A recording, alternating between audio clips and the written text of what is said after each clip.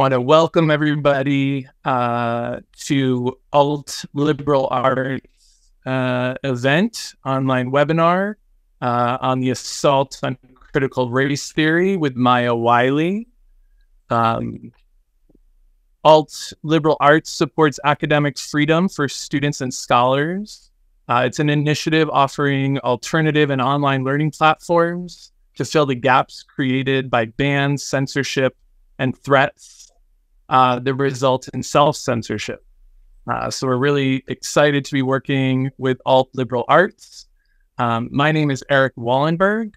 I was a visiting assistant professor of history at New College of Florida last year from fall 2022 to spring 2023.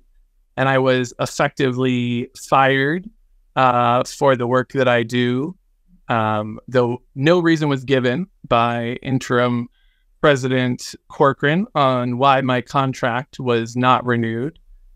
We can assume, all we can do is assume the work that I did in teaching U.S. history and the construction of race through law, policy, and practice had some effect on my non-renewal. But I'm excited to be here tonight as part of the New College diaspora to welcome you all for this event tonight, the Assault on Critical Race Theory with Maya Wiley. I get to introduce Dr. Marvin Dunn, who will be joining us here to introduce Maya Wiley. Dr. Dunn is a professor emeritus of psychology at Florida International University.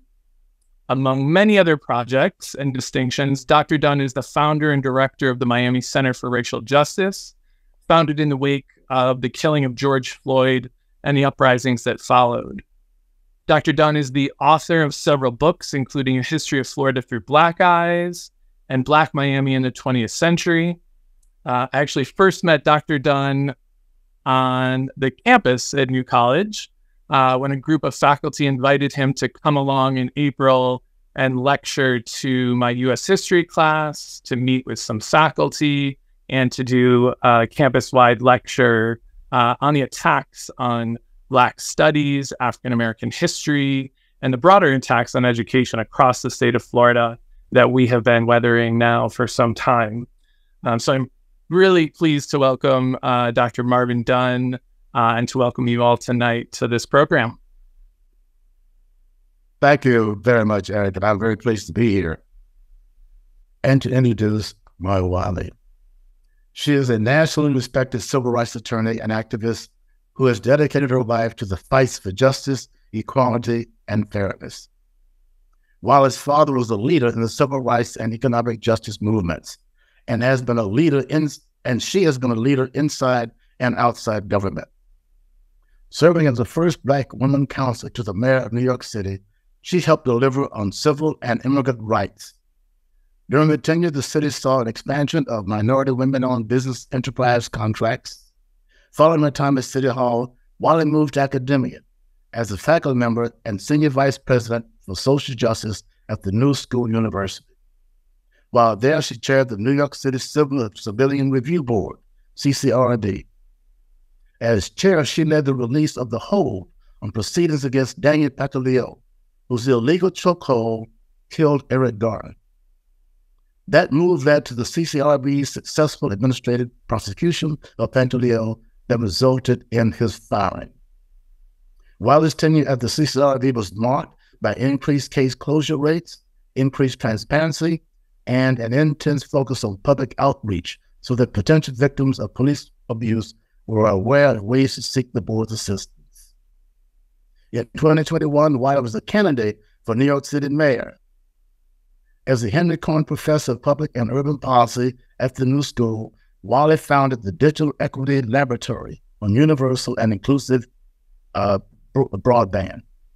She also served as the legal analyst for NBC News and MSNBC. Early in her career, Wiley worked at the ACLU, and the NAACP Legal Defense and Education Fund, Inc., where she focused on multiple racial justice issues. She also worked in the Civil Division of the U.S. Attorney of the Southern District of New York.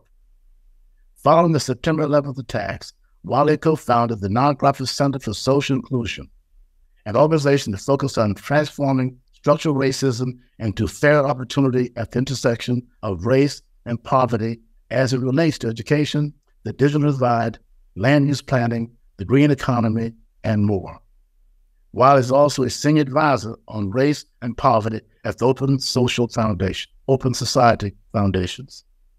Wiley earned a BA from Boston College and a JD from Columbia Law School. She lives in Brooklyn with a partner in Harlem and their 2 daughters and cats. You're in for a treat tonight. Thank you very much for being here. Well, thank you, Dr. Dunn. Thank you, Professor Wallenberg. Thank you to Jonathan Becker, to Bard, to the students, the alums, everyone who is in this Alt University network. I will say, before I just jump into the topic of tonight's talk and hopefully exchange, what an incredible honor it was to participate in the Alt commencement ceremony for the graduating class of the new College of Florida, because it demonstrated so much about what's important about a community that is a learning community and that really focuses on developing not just the next generations of incredible thinkers and doers, but of really full citizens. And I mean that not in the sense of a passport. I mean that in the sense of what it means to participate in a democracy and be a fully evolved human. So I just want to say what a pleasure it was.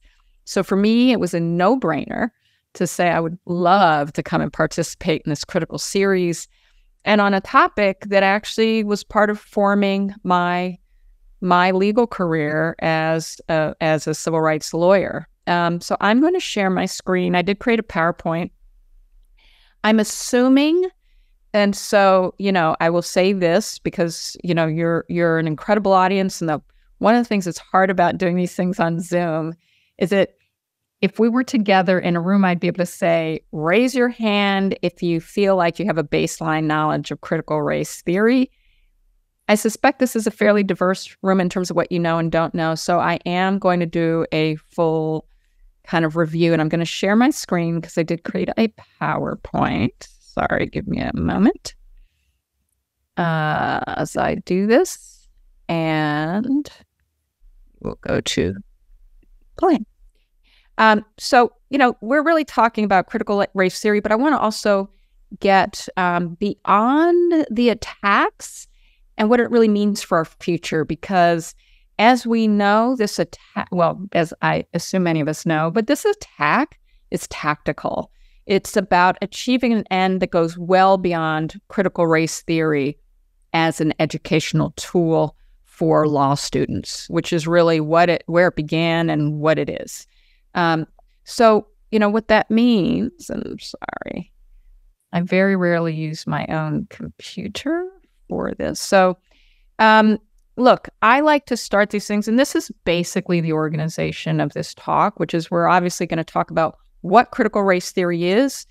But I put it in this framework of the power of the better question. Our current sitting junior senator from California, Senator LaFonza Butler, who herself is an amazing activist, I think always calls us to this concept of the power of the better question. And it's actually significant when we think about education, because part of the educational process, in fact, part of the law school pedagogy, when you think about what it means to do Socratic method, is to ask the better question.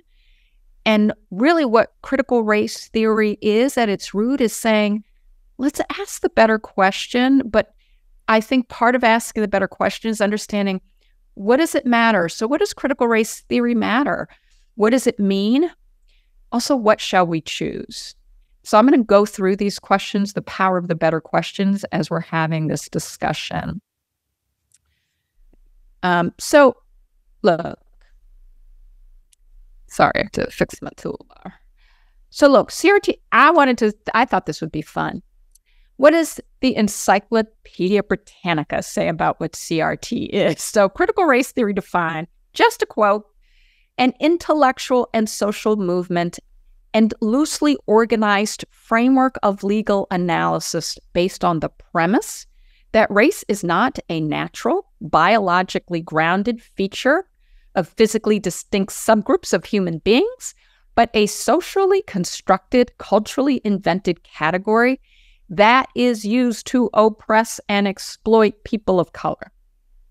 Now, if you notice, I bolded loosely organized framework of legal analysis. It literally is something, and we'll talk a little bit about the history, that is really taught in law schools, focused on how to think about and analyze, including from a legal perspective, what it means to have a society created around these really false notions of race, both as biology and then a construction that resulted not just in intentional racial discrimination, but in all the ways in which it plays out over the generations, over the decades, even when you put laws in place that say you cannot discriminate. I'm going to go through that a bit more, and I will say this, it does say an intellectual and social movement. I have a very, very, very rigorous definition of social movement. I would not call a legal framework a social movement. I do think racial justice work has been and is a social movement. This really is a framework and theory, not just for understanding, and let's get there. And if you notice, I used a photo that says, whatever you are not changing, you are choosing for a reason. All right. So the origins, I'm going to kind of speed through this. If you have more questions, I'm happy to answer them. But, it's really the origins. Professor Derek Bell, who's a law professor ultimately at NYU, not exclusively, but ultimately spent a large percentage of his career at NYU. Derek Bell was an icon for many of us, and certainly when I was a law student, but he was a civil rights litigator, including at one of my organizations that I work for, the NAACP Legal Defense Fund. Thurgood Marshall, the first Black Supreme Court justice, founded it, critical to the civil rights movement from the legal standpoint, and from Brown v. Board to 100 other critical cases I could name. But what Derek Bell did, and really the history of this, was there were two things happening at once. I mean, one, we had a period in time where generally, not just critical race theory, there was critical social theory developing in law schools that said we have to understand how the law and our cultural creations around it have shaped society, and why we have to be critical about it and deconstruct it, right? So what we're calling critical race theory there was already a critical theory that was race neutral.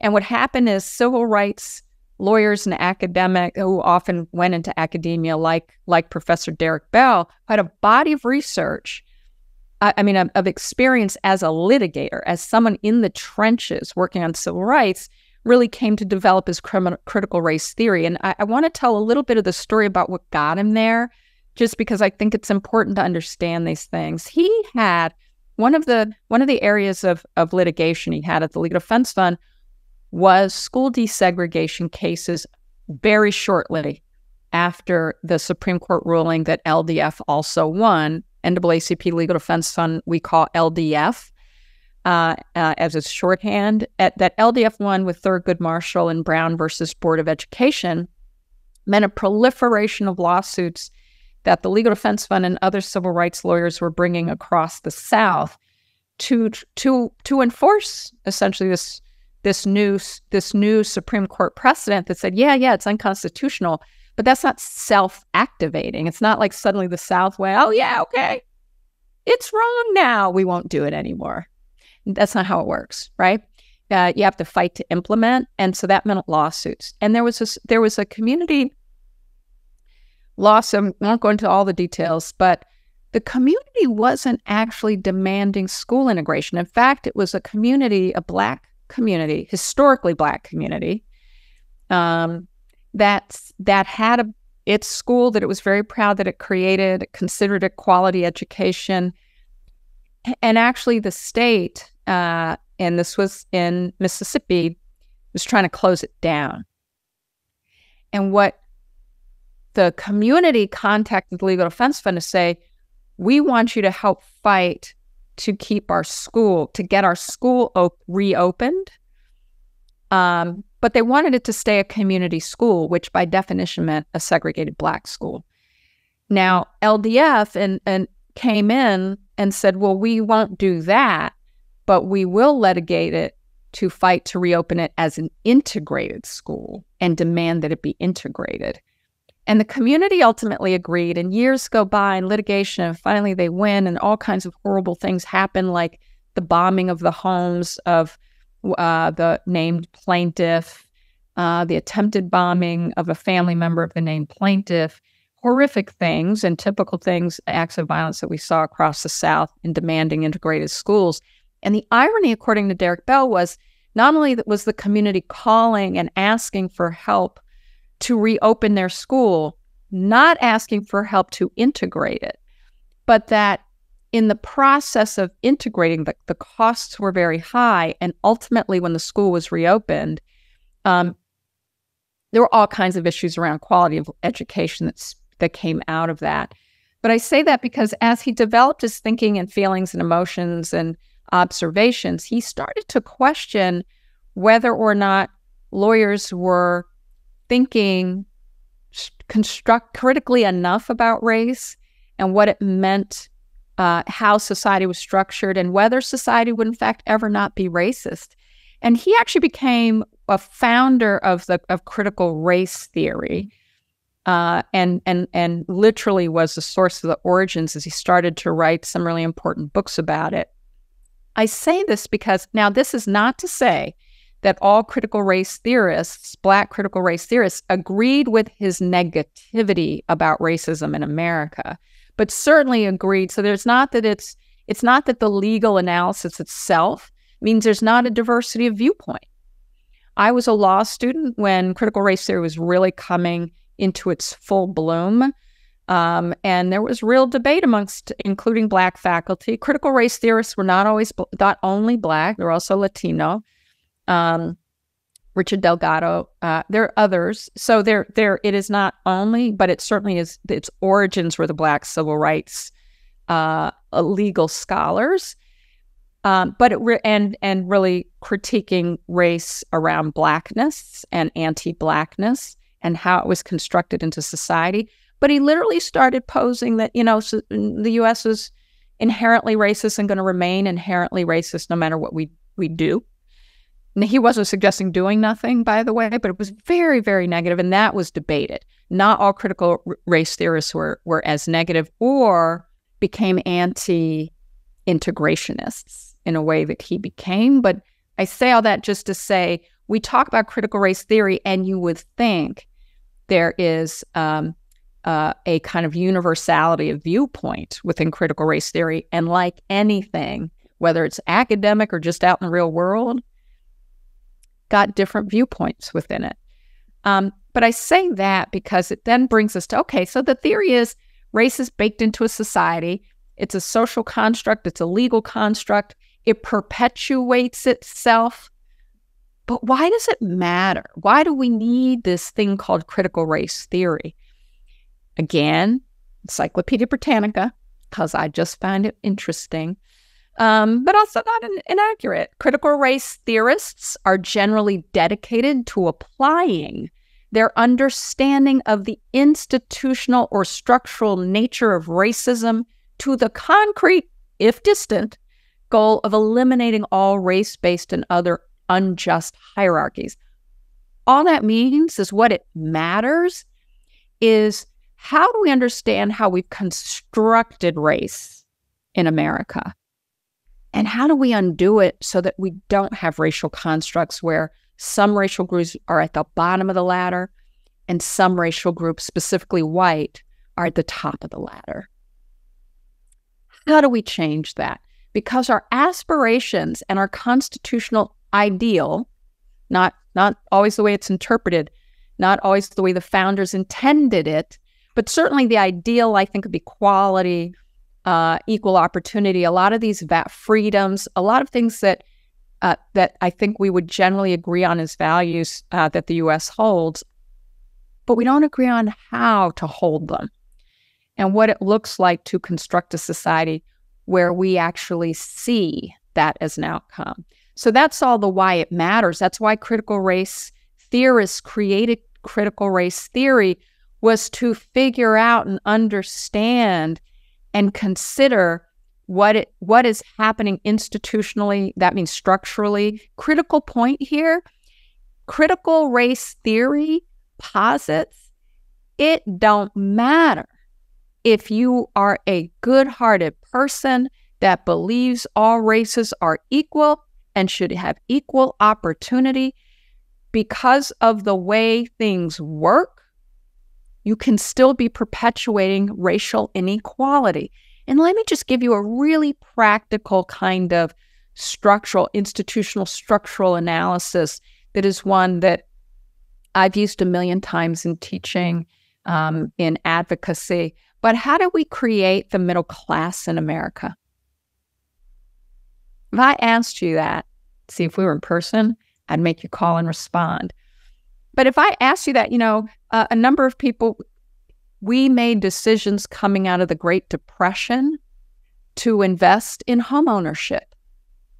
The government, national government at one point, Veterans Administration was underwriting half of all U.S. homeowner mortgages.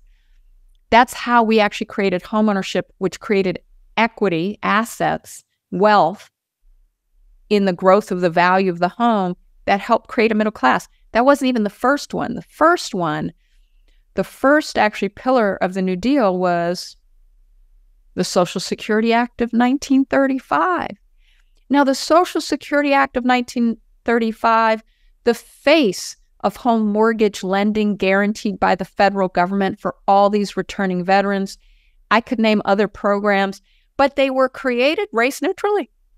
They said nothing explicitly in eligibility for Social Security, which remember is not only retirement savings, it was the first time there were disability benefits if you were disabled and lost your job, unemployment benefits, things that helped you make ends meet, things that your family had to find the money in their own pockets to take care of, no matter how much they were struggling to care for a family member. That burden was eased, and that created more dollars that families could spend, including buying a home and getting that federal home mortgage guarantee to do it. But here's the thing. It discriminated, and it, in fact, was targeted to discriminate in particular against Black people, not only because, like all things, it doesn't only harm one racial group whenever we do these race-neutral exclusions, but the eligibility criteria was said, oh, yeah, everyone is eligible except domestic workers and farm labor. Well, in 1935, where do you think most Black people lived in this country? The South. We were still in the throes of what was beginning as the Great Migration. So still had a vast majority of the South in the South as farm labor and domestics. So the mere act of making them ineligible, was actually an explicit political deal to get the Dixiecrats on board with New Deal legislation, was intended to make sure Black people didn't benefit. Now, did that hurt white people? It did. There was white farm labor. There were some white people who were domestics. It just didn't hurt white people as an entire racial category in quite the way, because of racism, because of slavery, because of Jim Crow racism, segregation in the South meant literally, I think 65%, I may be getting the percentage wrong, an incredibly high percentage of Blacks in the South were not eligible for Social Security. The military discriminated against Black people even joining up, remember, in World War II. That's why we talk about the Tuskegee Airmen and what they had to go through just to serve the country. Because they were ineligible, like many of these programs were targeted to veterans, which meant very few Black people got the benefits of these programs because they were discriminated against in even entering military service. I could go on, I'm not going to, but that's an example of saying, well, why do we see more Black people disproportionately poor, disproportionately segregated, huge racial wealth gaps in this country? Some analysis by some said you could attribute over 40% of the racial wealth gap between Black and white to this legacy of not investing in home ownership in the Black community. It's a higher percentage even than education, because asset wealth is such a big part of wealth. So what this analysis helps you do is understand, why do we see disproportionate poverty today that we can identify by race? And by the way, we can do this for Latinos. We can do this for Native American. This is a theory and a way of thinking and critically about race. It helps us actually understand white poverty in many instances, but it also helps us understand how white poverty looks different from, say, Black poverty or Native American poverty, because there were certain types of racial privileging even in the impoverishment, even in structures of economy that didn't serve white people. And also help become some of those race wedges, and why we see, for example, one of my favorite twisted stories was when I was a young lawyer at the ACLU, and we were working to create an education equity lawsuit in Louisiana. And this former Grand Dragon of the KKK, David Duke, was running for governor of Louisiana. And one of his promises, this great white supremacist, literal white supremacist, not figurative, not being hyperbolic, he literally was the Grand Dragon of the Ku Klux Klan running for governor. Key pillar of his platform, where he generally was not talking about race. So he wasn't running overtly as a white supremacist, but what he said is, we're going to end welfare. Now, journalists, I'll never forget this, because I was sitting in a hotel room because we were working on this case, watching the evening news. The evening news goes to a welfare line. And all these whites, Louisiana, you know how many poor white people in Louisiana? A whole lot. In fact, most people who are poor are actually white in number.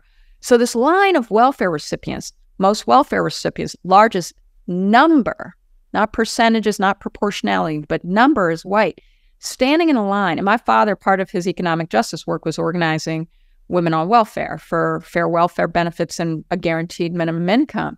So I'm fascinated by this. So this line, and the journalist is going through saying, are you going to support David Duke or the other guy?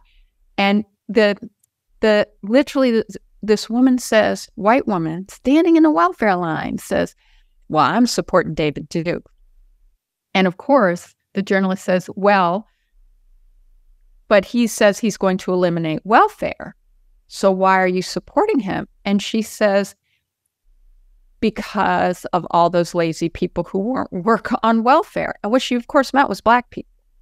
And she didn't see herself in the same way or in the same place as Black people. And that's part of what that hierarchy and stratification does, where you can kind of see this denial, even of folks who are in the same boat on one level, struggling and being a welfare assist, but somehow not seeing themselves in the same social construct.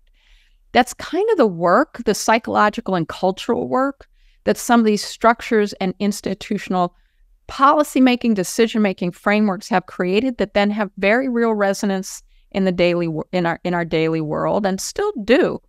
But I'm just saying, this is why critical race theory matters, is because how it helps us understand why, even when we have, and I will say it, a majority of Americans will say racism is wrong, and yet we perpetuate racial injustice and hierarchy. So I love this, because actually one of the critical thinkers in critical race theory is Professor Kimberly Crenshaw, who is, I think also she literally was one of the students at the feet of Derek Bell, who really helped, because it was a lot of those early originators of critical race theory were also his students.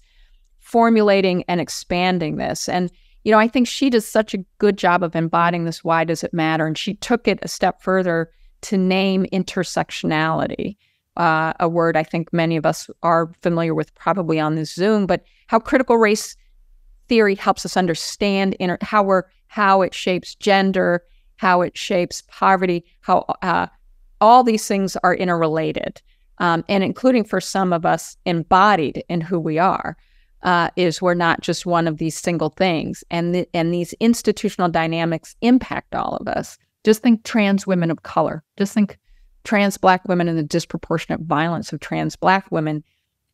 Too much violence against transgender people of any race or any gender identity in terms of their trans identity. And nonetheless, the disproportionate amount of homicide is Black trans women. That's part of an intersectional analysis. But here's the thing. The what does it matter? She says so well. It is effectively an embodiment. She's talking about what critical race theory really is and why it matters. It's effectively an embodiment of what I call racial literacy. I bolded that because I love it so much, right? Racial literacy, because who thinks we should be illiterate? Bad thing to be illiterate in a society, and in a society so identified with developing racial hierarchy, racial literacy makes sense. And that's not to exclude any racial group. It's just to say, but we have to understand how all this is playing out across groups, across identities, and at intersectional identities. How do we read the world? How do we understand the relationship between its history? We frame it that way, not simply as a way of making history. We'll get to meaning, making history, and showing, for example, how segregated neighborhoods were the product of federal policy that continues to create material differences in wealth. I gave some of those examples. And in health disparity, big example of this to this day. It's important to understand the history of it to do something about it.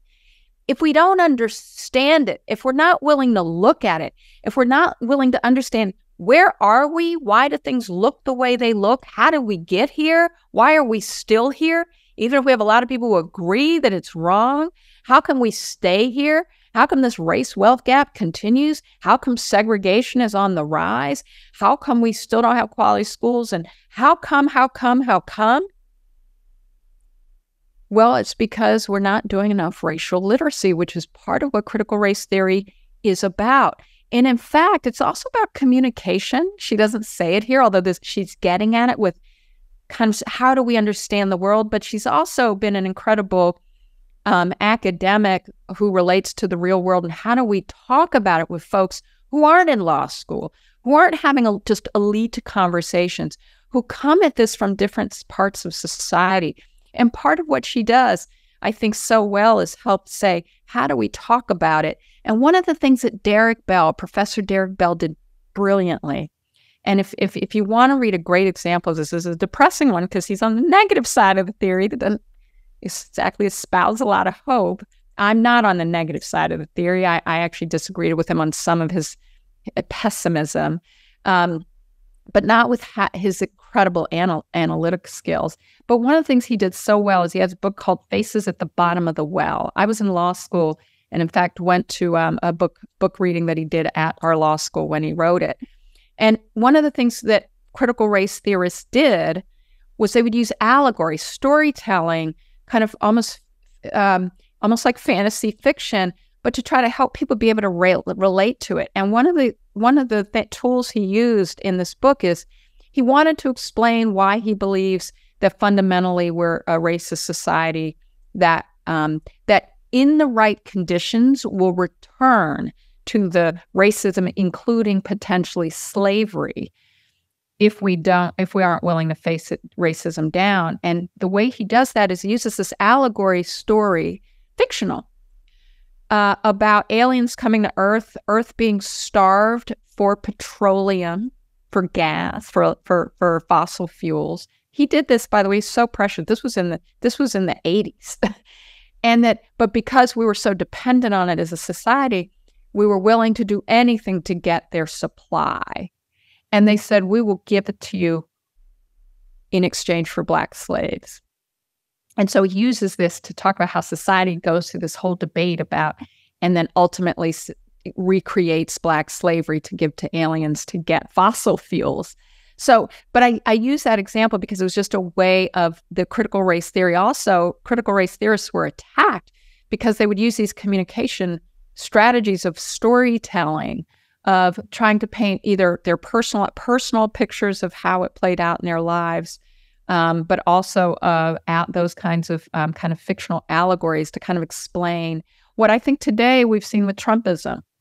A lot of people would have never thought you could get a misogynist, racist candidate running for political office and win the presidency that way. But yeah, we did that. But I want to just suggest this because we talk about history, as Professor Crenshaw says, we have to understand history and understand where we are today. And this is just a little, right? When you think about what was happening in the South, and this is 1965, right? So this is in the Selma to Montgomery March, and you have these counter-protesters jeering the marchers, right? Clearly Confederate flag.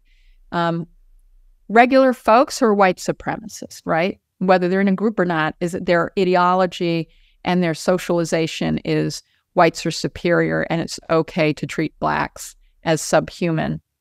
And this separate picture, Amelia Boynton, who was one of the marchers in the march, who had been beaten unconscious by state troopers. There's another photo I didn't use with all the state troopers sitting on a wall with their Confederate flag as marchers were marching by. So the state, right? This, in the sense of this embodiment, the state was part of the control structure that said you can't even protest for your civil rights. We all know this history, right? Everybody agrees this is why we lionize Martin Luther King, who was on that march, or John Lewis, who was on that march, who was beaten so badly on the Edmund Pettus Bridge. This is a history we all know. We all agree. And now we're in this post-race society, I would say, and post-fact, where we say, yes, but that was then, and then we had civil rights in the 1965 Civil Rights Act of 1965, so now we're done. Yes. This was also, but we always talked about it as a Southern problem, not as a national problem. My parents were civil rights activists in the North, and part of why is they wanted to show it was just as bad in the North. They were organizing for Congress on Racial Equality in Syracuse.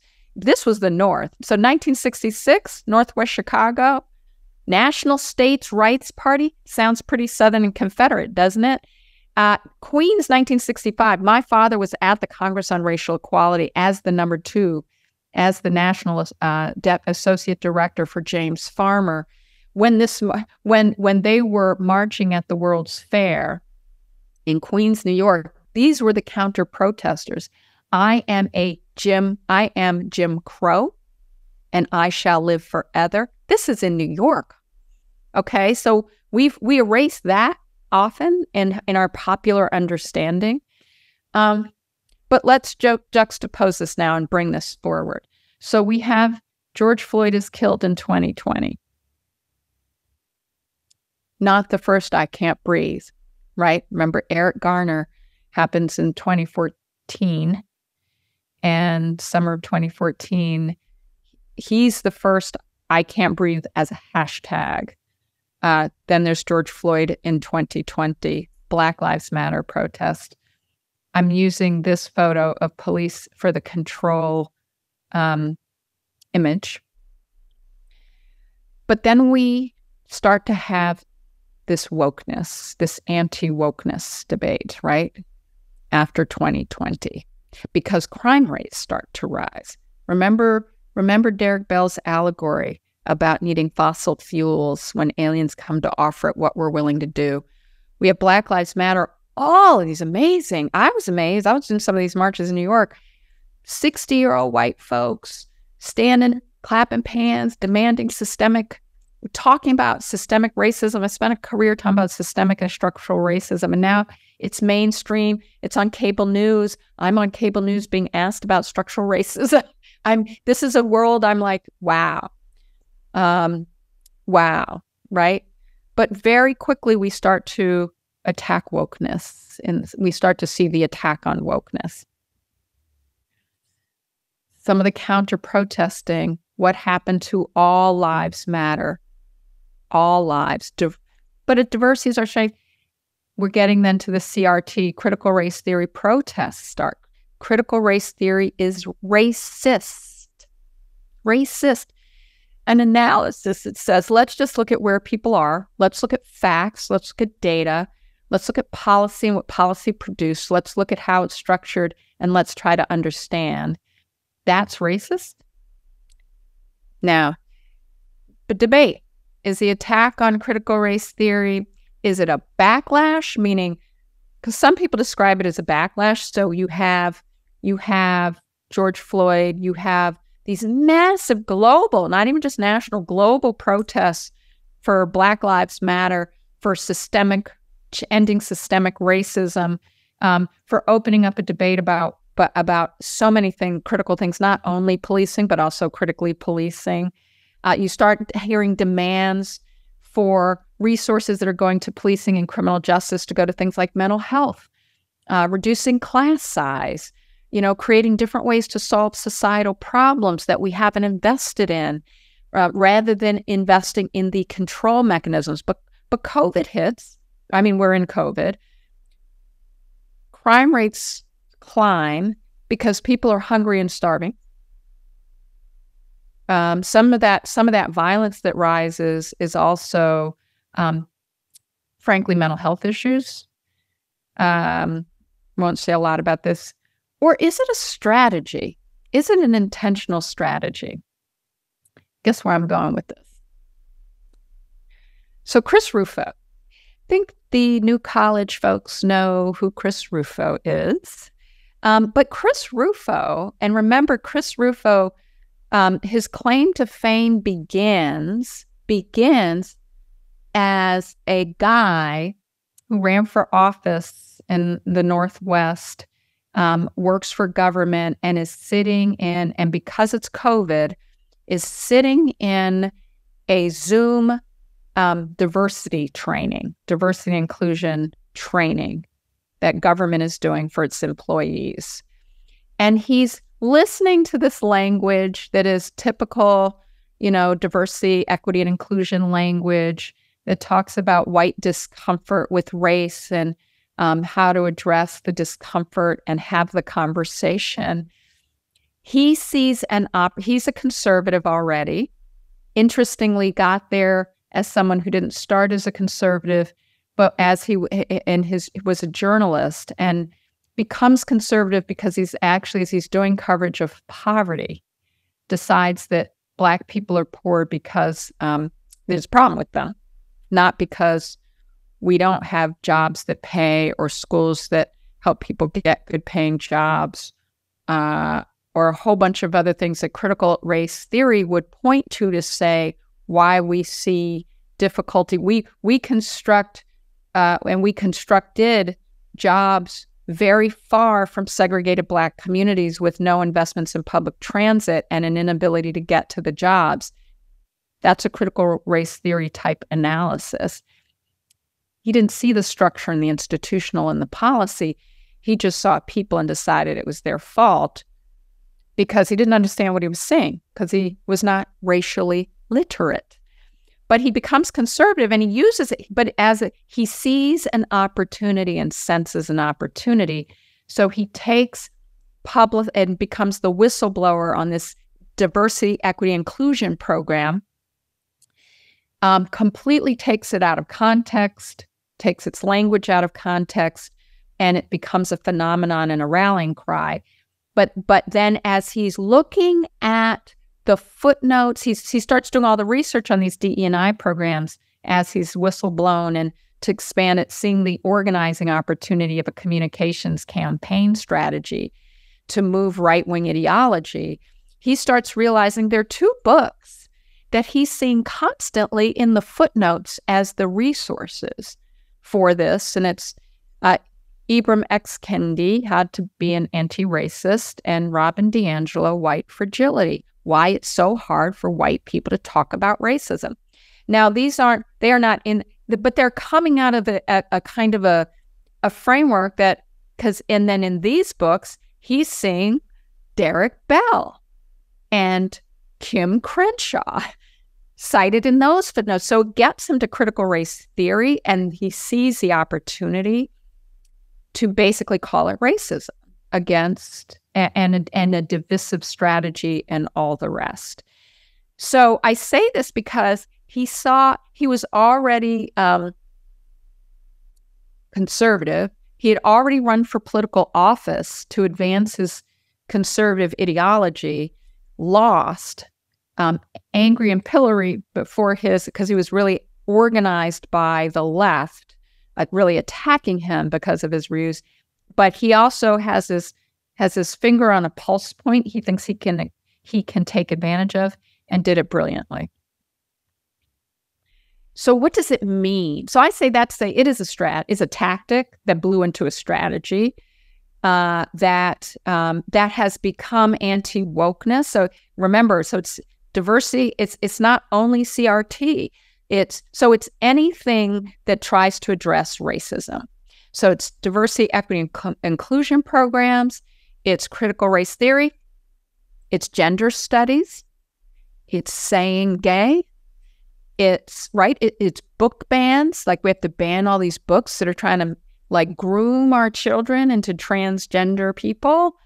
It's DeSantis seeing the opportunity to take, and this is the conservative dollars start flowing.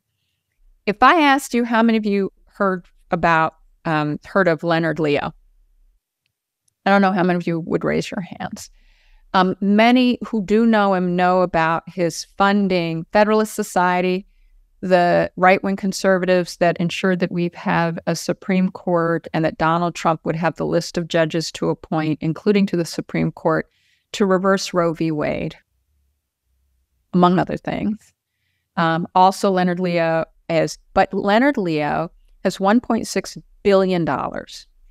And he has used that to fund the attack, Chris Rufo, and the attack on CRT, to fund Moms for Liberty, the book banners, to fund Ed Blum, who is the one who brought the anti-affirmative action cases, who has also been an anti-voting rights litigator, who is now bringing the lawsuits to say that even though Black women only get 1% of venture capital dollars, he picks us really wonderful little, and I say little because they don't have a lot of resources, Black women's organization called the Fearless Fund that raises resources for venture capital for Black women entrepreneurs, because Black women entrepreneurs only get 1% of venture capital dollars, even though Black women are disproportionately starting small businesses.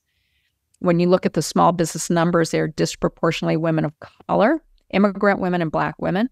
But I'm saying that because what they're going after is dismantling everything that becomes racial equity work, and everything and connected to that. So colorblindness is their goal. Racism, don't care. Intersectionality, so I'm saying these are all terms that we think about, because critical race theory is also about intersectionality, but they're using the war on woke. They're using the attack on critical race theory and other things, and it's all the same money. It's a larger strategy, but they're also using it to go after gender identity, gender studies programs. And I think when we talk about this is part of why it was the perfect conversation for this group, is because when we see what the governor of Florida did to New College, it was all part of that, not just the vision for dismantling an education programs that would create racial literacy, gender identity literacy. It's why they're banning books. They want to undermine the literacy. And it's fundamentally literacy, and it's about freedom to be who we are, freedom to vote, the ways we actually engage, and how to become an America that lives up to the ideals that we largely say we have. So the attack on CRT really means an attack on literacy, and literacy in its most fundamental democratic way, which is how to be a full participating human able to be who we are, but be able to contribute to understanding why we are where we are and what we do about it. That's why it matters. So when we talk about disparities and why we have racial disparities, gender disparities, those intersectional disparities that I mentioned, like trans women of color, that any of these disparities, they are telling us how our institutions are working. They are symptoms of what critical race theory, critical theories are trying to get us to see and understand so we can have a different discussion about what we need to do. And what it means is they don't want us to have the discussion, let alone the power and ability, like through voting rights and the ability to use our voices to decide who leads us, or to design curriculum and have curriculum, or to read books, or to protest. That they don't want that because it prevents them from having the dominant ideology and preserving not just their worldview, but the structure of an unequal society that, for whatever reason, which I think is power, they're deeply invested in. So here are the states. So if you look at critical race theory bans, we're seeing the green states are where some form of critical race theory ban has been adopted into law. The yellow states are the approved. They may mean they passed, but they got vetoed or overturned in court. And the purple is where they've proposed or tried. The 7 states is where there's been not even an attempt to ban. And as you can see, very, very few states where there's not an attempt. This is a well-funded, concerted strategy.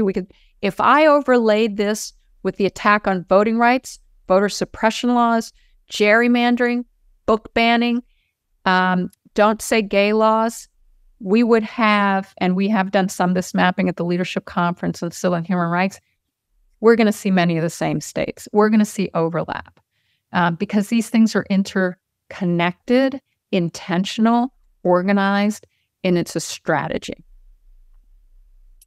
So, but what does this mean for us? Because remember, the part of critical race theory is, and part of the problem, the power of the better question is, what shall we choose? What shall we choose? One of the reasons it was such a pleasure, but to be at the new alt commencement and all that this alt university represents is, we who believe in freedom shall not rest.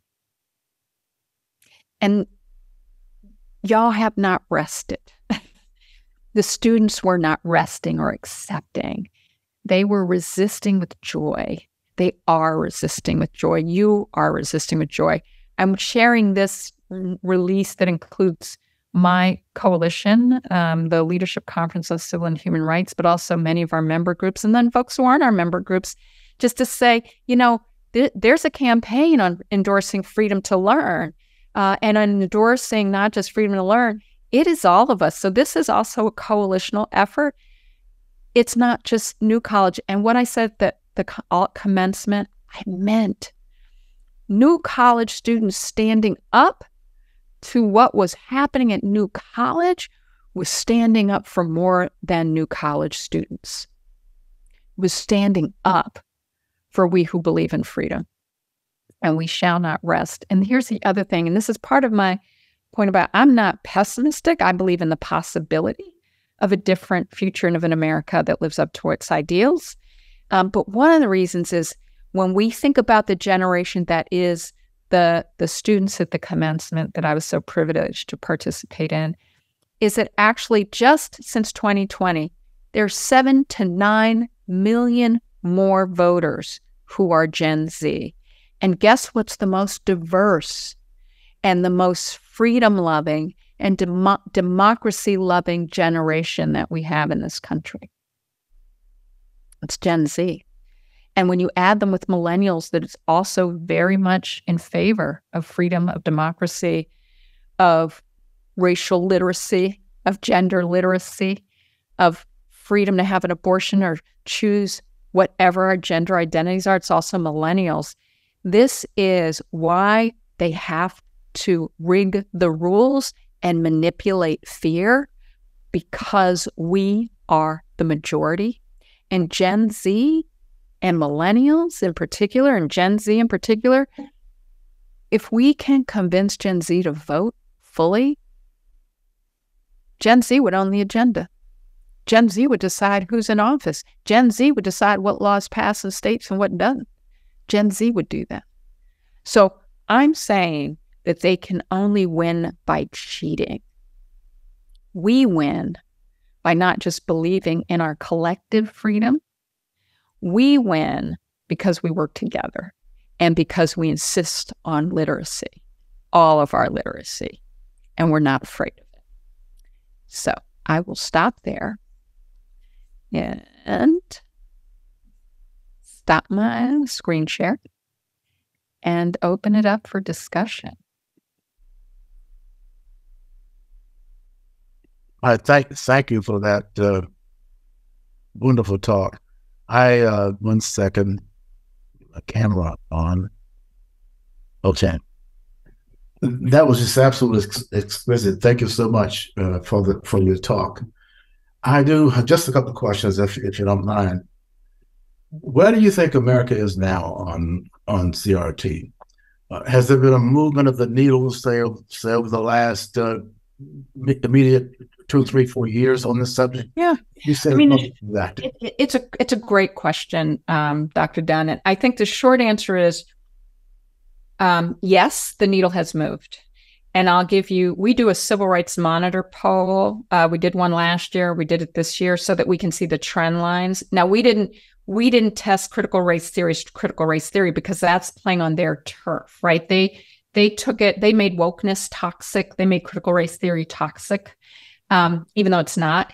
I would say the movement made the mistake of responding on their terrain, meaning trying to describe no, you're wrong. This is what critical race theory is. Right.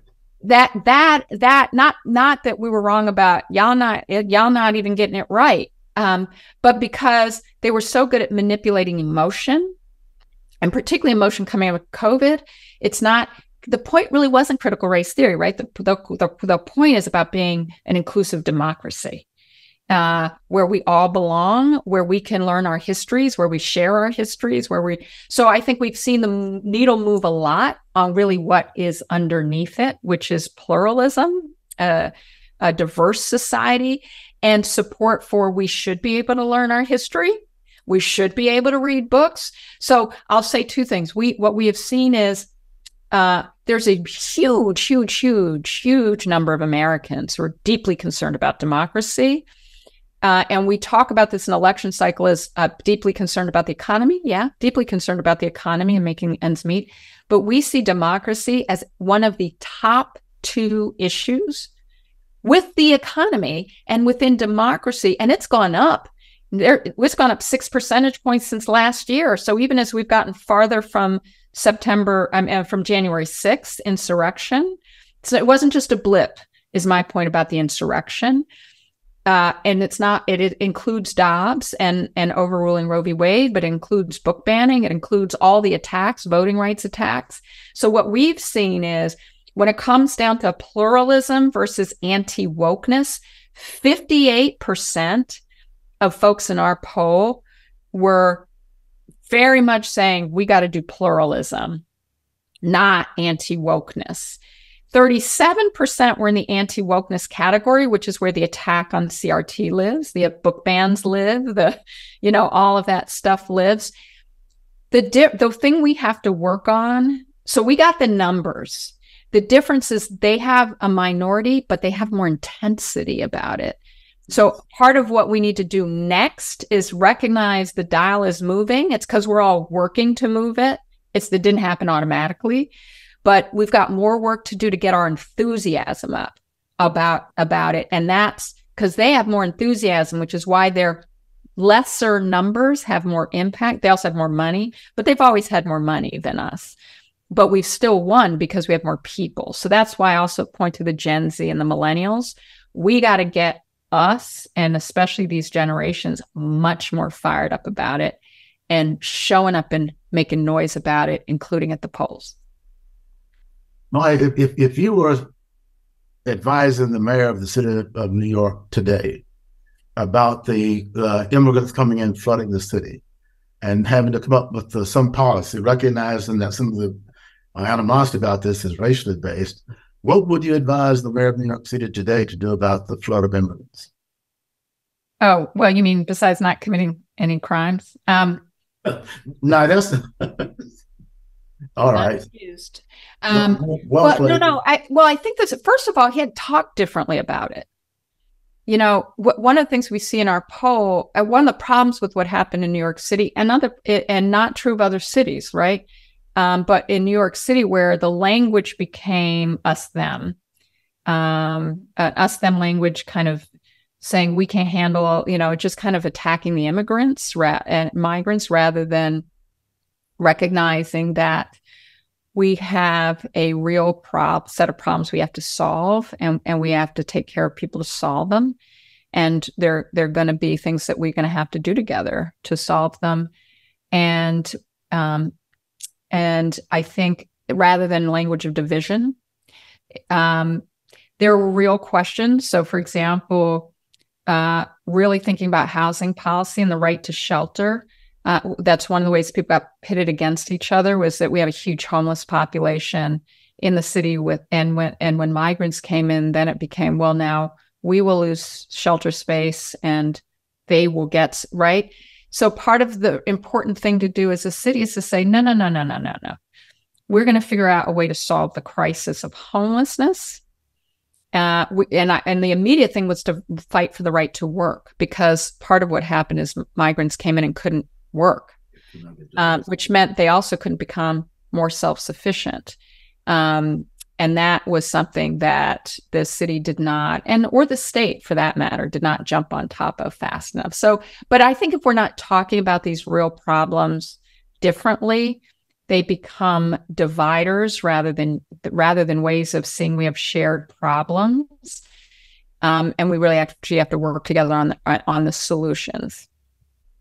Thank you. I'll defer. I'm sure others have questions, but thank you for your response. Hey, thanks so much for that, Dr. Dunn and Maya Wiley. That was fantastic. We appreciate the tutorial on critical race theory and taking us through that. It's extremely helpful with all of the hyperbole and all of the talk about critical race theory where there's no actual content of what people mean by that from the right. I think that is just what we needed. And I wish some of these politicians a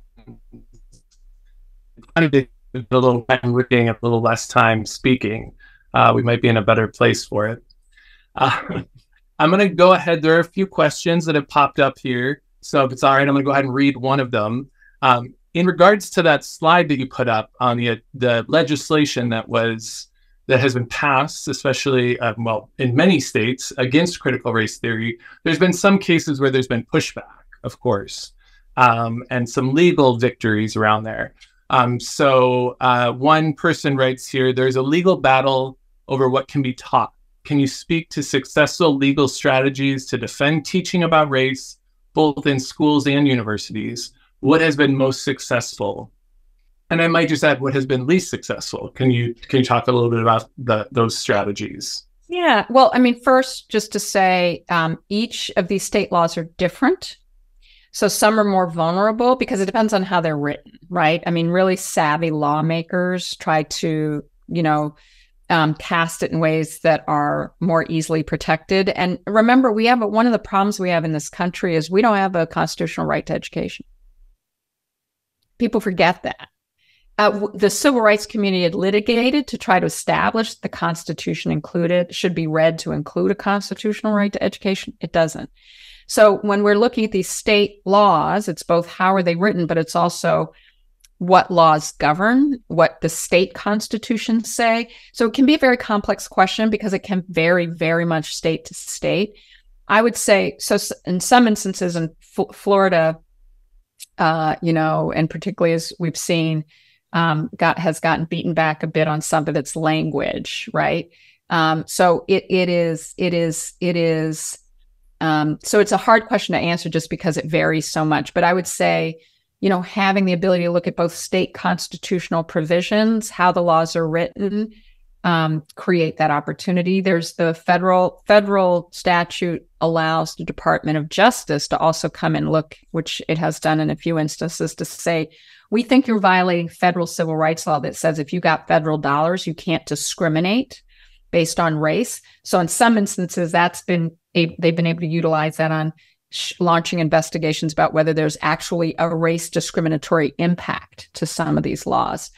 But I actually think that one of the things we have to do is think very deeply about strategy, because if you remember, the College Board, you'll remember this because it was Florida's sorry, Florida, we're not leaving you. We're not abandoning you.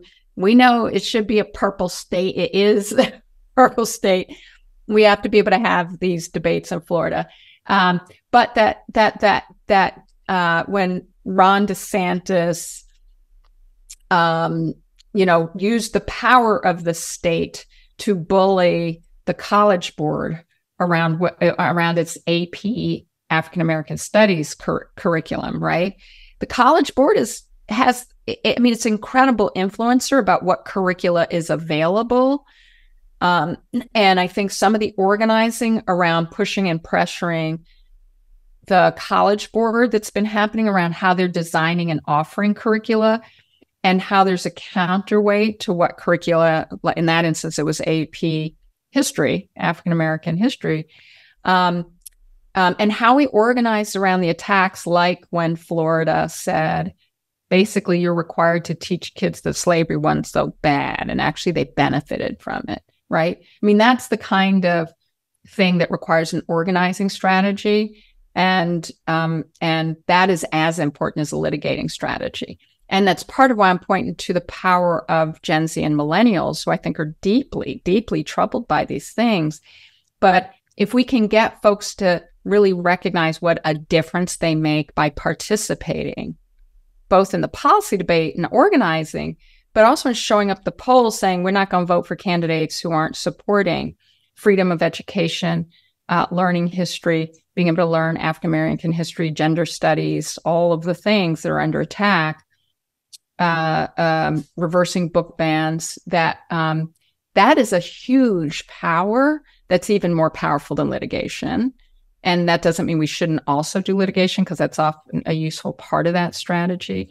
But I just think that is such an incredible long game key thing to recognize our power, to just change it through the bully pulpit we have at the polls. Thank you for that. I wonder if we might dig down on that a little bit more. We had a follow-up question from somebody here saying, let me get to it. How do educators continue to help students think for themselves in an environment that is closing this door?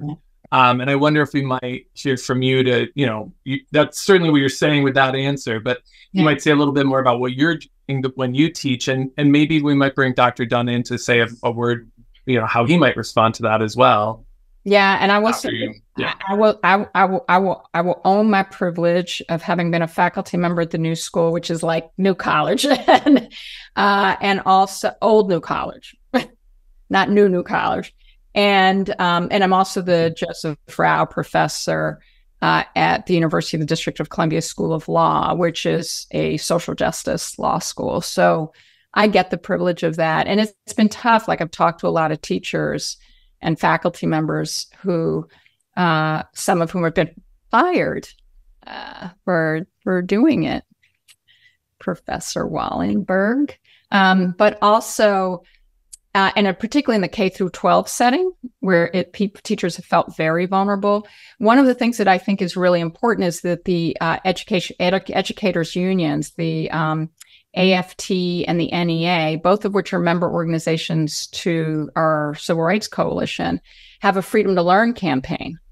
And Florida was one of our states for the Freedom to Learn campaign. But part of what that is doing is supporting educators, supporting librarians, and figuring out how to, and doing a lot of parent organizing. You know, we forget that there's, particularly in K through 12, having parents demand is actually a critical protection tool for teachers and faculty members who are doing the teaching.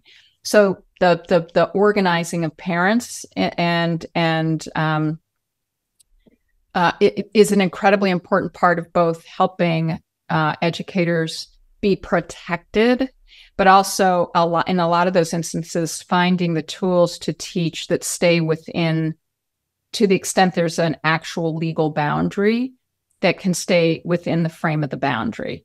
Because depending on, again, that varies state to state, but I can tell you how I would bring it in as a matter of history and argue that it was consistent with the law. But again, the only thing that really protects is if there's also organizing from the community around the school, the administration, the faculty, the librarian. There's a great story about a librarian who, in a very conservative rural town in Louisiana, who just thought the book banning was insane. And she just organized the community around how insane it was. And it was conservative ideologically, the community. And she was able to beat it back by saying, this is just not freedom. And people got it. So I just think there's a lot more opportunity than we know if we're really willing to do the organizing and then protect people and create that organizing support container, just both on the how, but also then on the political protection, the small p political protection. Really matters. But if you're asking, yeah, I can just make sure you all have, but the Freedom to Learn campaign, you actually have a little bit higher up here, but there's a whole campaign. It's a national campaign, and the more people we can get engaged in it, and then real solutions for kids and communities. But all of that includes like making sure kids are learning, including their history. And my way of making sure that kids are learning is to take them to the bloody ground, take them to places where these things happened, to organize at the community level, to raise the money to take people to relive their history. These communities all over the country, north and south, east and west, they know where these things happened in their communities. Organize as we did, as we're doing in Florida, and take your kids, take their parents and grandparents and teachers to these places and have them experience a transformational event that they will remember the rest of their lives. That's how we're passing on these stories in Florida. I could go on and on about which particular stories we are attacking, but I'll say this to you. We just finished our 6th Teach the Truth tour to places in Florida where racial violence took place. And we're planning more for the next few weeks. And we cannot accommodate the number of people and the number of institutions, churches and schools that would like to be involved in what we're doing to take people at no cost to them. We raise the money to pay for an overnight trip to take people around the state of Florida to these places. And I think it's making an impact. I mean, you take a bus load of 55 people to Rosewood with cameras, they're taking video and sending it all over the world to their friends. We're getting the word out about these stories and saving them through taking people there with cameras who can pass on these stories well beyond what can be done by the folks who actually walk that bloody ground. I love that. That's so important. Thank you. Yeah, thanks. Thank you both for that. Maybe just shifting gears a little bit here. I was rewatching the conversation between Judith Butler and Masha Gessen and Libby Harity from New College on the attack on gender studies, thinking about this attack on critical race theory, how they really have gone hand in hand, especially in Florida, especially in New College. And they had an interesting kind of discussion. You alluded to this, that there are real debates within gender studies, that the people who are attacking it have no sense of the kind of complicated and interesting and important discussions that are happening about why we study gender, why we have to think about gender, why it's important to think about gender. And I'm wondering if you can maybe say something about those discussions in critical race theory, or even just thinking about the discussions of institutionalized racism in this country. I know when I teach, when I'm teaching U.S. history, I teach Carol Anderson in White Rage, but I also teach Ira Katz Nelson when affirmative action was white, right? And I teach Craig Stephen Wilder on A Covenant with Color. And they have real interesting discussions, and they don't all say the same thing. Some of that is the most interesting discussions for students to have to really think critically. So I'm just wondering if you might say a word on some of the debates and the discussions, or an interesting debate or discussion that happens that you think is important to highlight some of that history. And well, yeah, and I think a really great example, and I did see a question in the chat around the question of capitalism, and I think that's like one of the examples. For instance, like, does critical race theory? There are a couple of different ones. Like, so sometimes the debate was that people were making that as critical race theory over time. There were some people making it too personal, like, and too much about personal narrative and personal story, and that it was getting away from the institutional and policy analysis. That was like one debate, example of debate. But the other is like the capitalism is a great example of this, right? Because you'll have critical race theorists who attack capitalism as part of that, and then you'll have other critical race theorists that don't, right? Who say, but actually, it's not really. You could have, I mean. This is going to be overly simplistic, but who would say, Karl Marx, Marxism, for example, would have still enabled racial hierarchy, right? Like, so it's that those are really interesting debates about what does it mean to have an economic system, and what does that economic system look like, and would it reify still racial hierarchies, or would it be an actual strategy to supplant that? And integration has been a longstanding debate, right? As is integration, and this was my point about Derek Bell, as he came out of a pro-integration litigation strategy and kind of developed critical race theory around, no, actually, we shouldn't have done that. Like that was not the vision of what it was, but just that it could not happen, and it was never going to happen. And so we should have really questioned doing it, and we should have just done what Black parents wanted us to do. And it's a continuing debate. Is like integration good or bad? Is it right or wrong? But you can have those kinds of debates across critical race theory, all as critical race theorists, because the point is it's about the critique. And like all critical thinking, by definition, critical thinking is not monolithic. It leads to debate. It leads to disagreement. Sometimes some brawls. We know how to brawl in academia, right? I mean, yeah, we do. So yeah, I mean, it's like this idea of critical thinking skills, is really central to it, right? The critical is really central. And I think it's true of all critical studies, right? Because we got a lot of different critical studies. And critical race theory, remember, developed to be critical about race and racism when critical studies was too race neutral. I mean, in other words, they were lefties. They had a critique about society, but they were like, you're too classy. You're too focused on class, which is erasing racial hierarchy. And we would have racial hierarchy even if we eliminated class differences. So that's even across the critical theories. Critical feminism has, there's Black feminism so you get all these really fascinating and I think interesting critical thinking, and the critical thinking skills we develop, which are just central to being a democracy. Like we've got it, like it's like why we have school. May I give you one day? You have a big megaphone. You talk to a lot of people. May I give you one data point about institutional racism in Florida that maybe you'll quote as you talk to folks? Oh, yes, please. About our problems there. I shared this with some new college folks just last weekend when we went on the tour.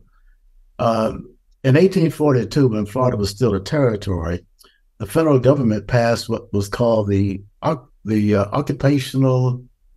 Occupational Act of 1842. And that law gave 160 acres of land to any white male head of household who was willing to farm it. And that was not offered to Black male heads of household. And once you did that, took that first 160 acres, you could get another.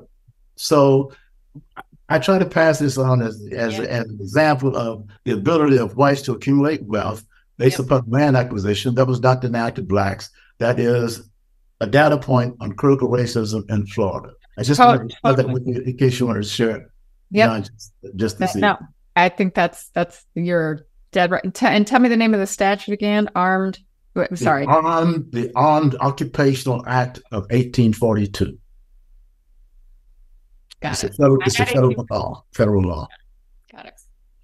Okay. I know you'll take that forward. Yeah. Thank you. Thanks, Dr. Dunn. We are coming close to our closing. I do want to just say if there's any burning last questions, people should drop them in the Q&A. And if it's all right, I'll read one that's kind of long, but I think is worth reading to you. Is that all right?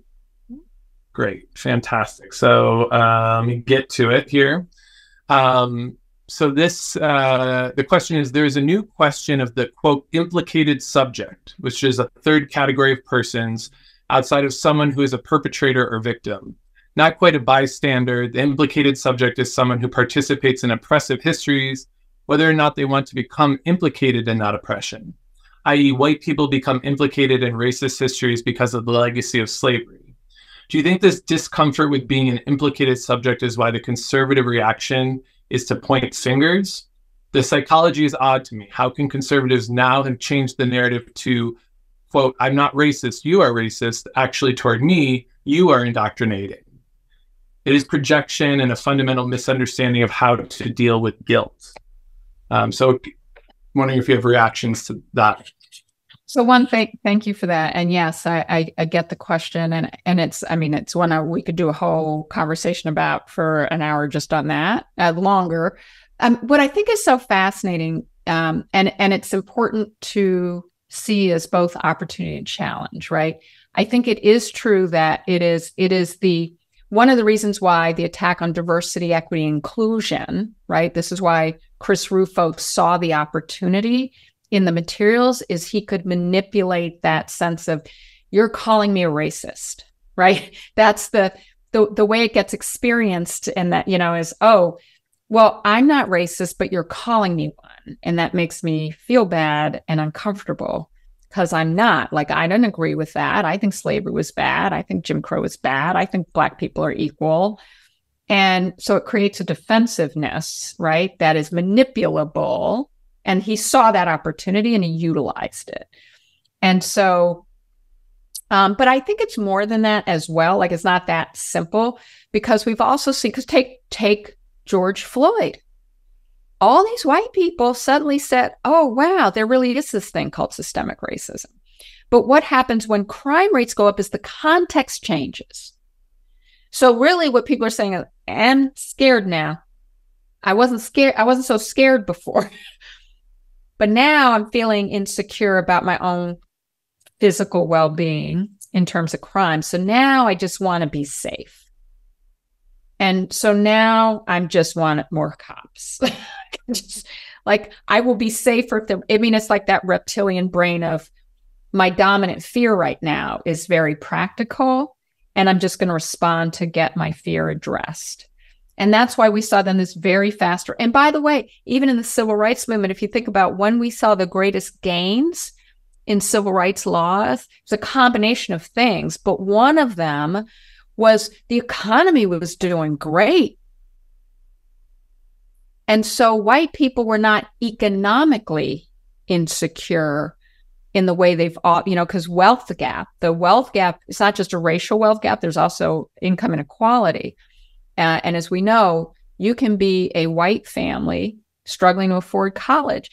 All of these become context for the ability for an organized strategic right with resources to manipulate people's insecurities and fears.